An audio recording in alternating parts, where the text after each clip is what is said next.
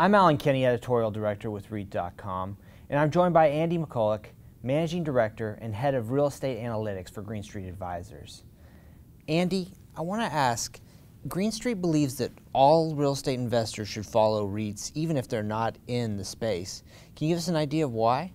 Well, thanks, Alan, for having me in today. Yeah, I think there's many reasons, but first off, when REITs are looking at external growth, they pay a lot of attention to their share price and where that share price is relative to the value of their assets.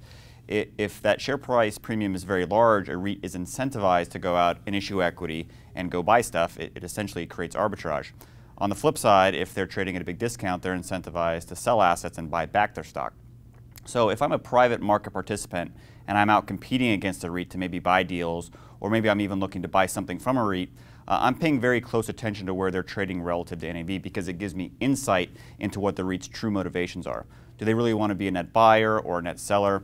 As an example, if a REIT's trading at a gigantic premium to NAV, they are incentivized and can go out and essentially overpay for an asset. If I'm a private guy competing against them, that's valuable information for me to know.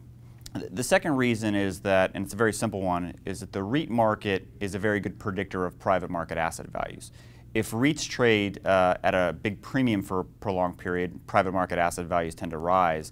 If REITs trade at a discount for a prolonged period, private market asset values tend to fall. So if I'm a private market investor, REIT pricing is just another tool in my toolkit that I'll use to assess private market asset values going forward. And you mentioned those asset valuations. Obviously, we've seen real estate on a real tear recently. How do valuations right now compare to the peak, around 2007? And where do you see valuations going in the future? Sure.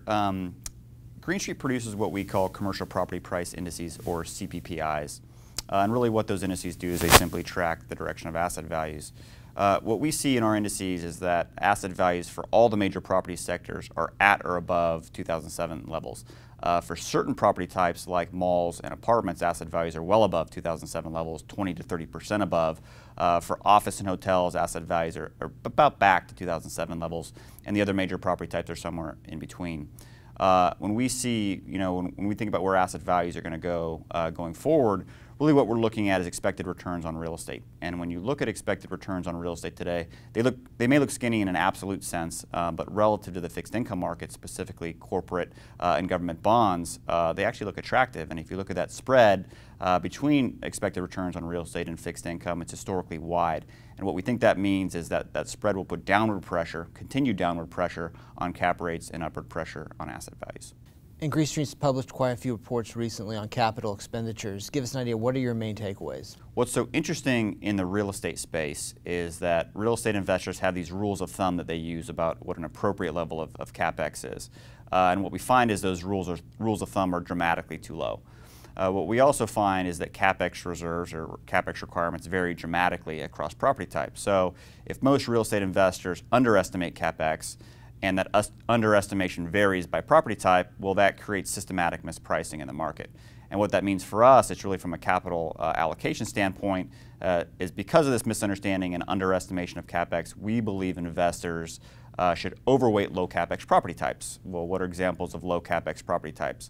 Apartments, self-storage, and actually manufactured housing. Many people think trailer parks when they think of manufactured housing, but from a risk-adjusted return perspective, it's really an attractive property sector. Well, Andy, thank you so much for your time. Thank you. And for more on this and other REIT news and analysis, be sure to visit REIT.com.